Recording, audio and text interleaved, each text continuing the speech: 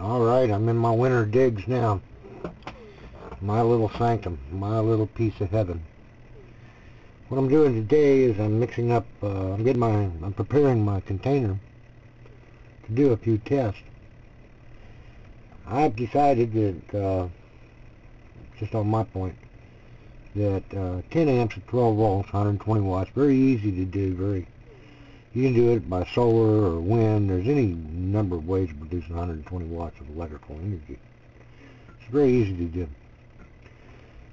So what I've done is I have rainwater in the container, and I've let my cells set in there with the power on for about 30 minutes or so. And as you can see, it's producing just a small amount of hydrogen, but it is cracking some hydrogen here. And I am going to do this for a longer test, probably an overnight run, to see what the effects on the water is. Inside of this container I have some more rainwater that I've totally super saturated with soda. So here we go. This is the way I usually set up my cells, so that I have something to base myself on. Let me see if I can get the little camera in here. Maybe you can see that. Maybe you can't. The light is playing tricks on me today. Anyhow, get it in there like that maybe. What I usually do is I'll take a little bit of this super concentrated soda. I take 1 tablespoon and add it in there, 1 tablespoon at a time. Stir it around pretty good. Water temperature is still ambient. And you got to let it set for a little bit. You got to let it kind of get into a relaxed state.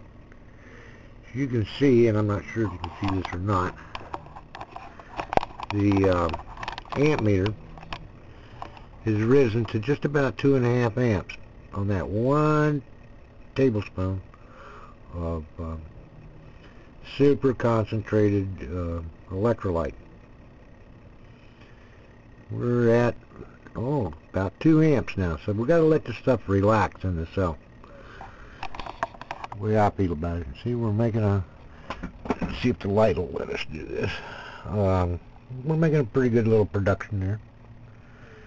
Nothing to write home about, but we're making pretty fair production. Yeah, let's get back on the amp meter here.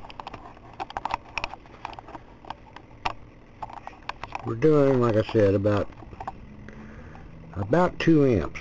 That's 1 tablespoon. And I'm going to stir it around a little bit more and see if we can get any more reaction. It may not be completely mixed in.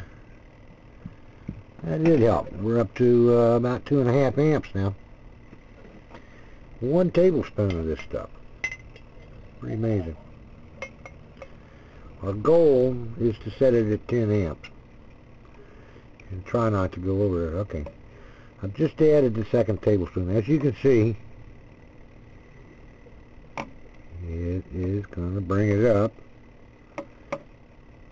maybe as much as 3 amps. Now this is 2 tablespoons.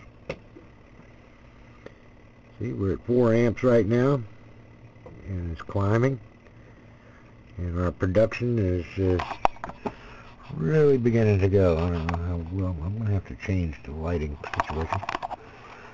Anyhow, the little cell is beginning to produce quite nicely. I'm setting that 5 amps. So, 5 amps. No, this is pretty boring, but this just happens to be the way that I do it. I use a super concentrated cell. Use super concentrated soda and water. I like rainwater, very pure stuff.